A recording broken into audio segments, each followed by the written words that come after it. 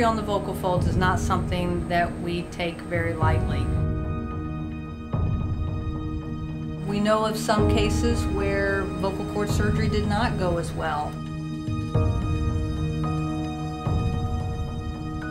You know, for someone who's always been able to put his mind to what he needs to do, wants to do, and he, by grit and work and dedication, does it, this is unbelievably deflating and frustrating.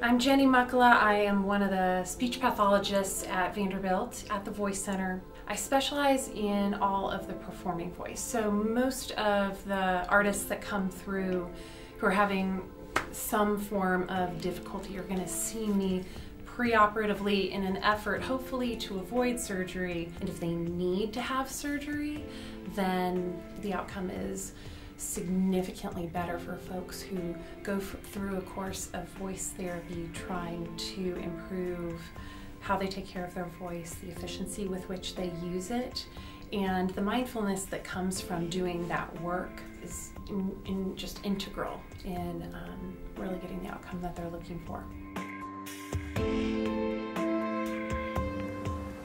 Today is day 6 of no talking.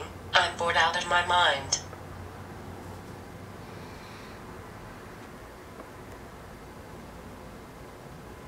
Spent the first 5 days at my mom's house in Carolina, and she took care of me and made me a lot of desserts.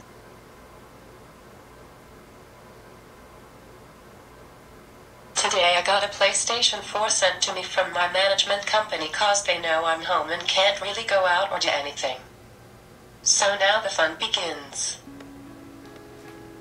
So the decision to proceed with surgery for Chase was really it was a slow go.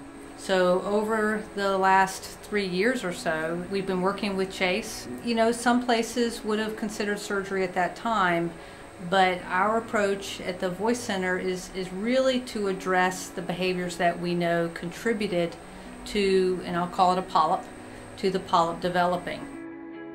He really was doing so great. It got to be the fall of 2014 where the work to keep all of this intact and the work to keep it all going with his career on the rise and everything going really, really well, it was costing more than he was getting. We got to a point where we were basically plateaued, and he was not getting better, and basically the decision for surgery is when we're at a point where he cannot do the things that he needs to do with his voice.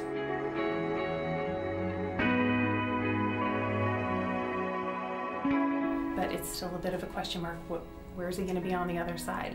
You don't know. This is a big blank space that you don't know, I don't know, Dr. Garrett does not know what your voice can do without that polyp. All of the things that you can do with that polyp there were pretty impressive. We don't even know what you're capable of. It's going to be a really good year, I think.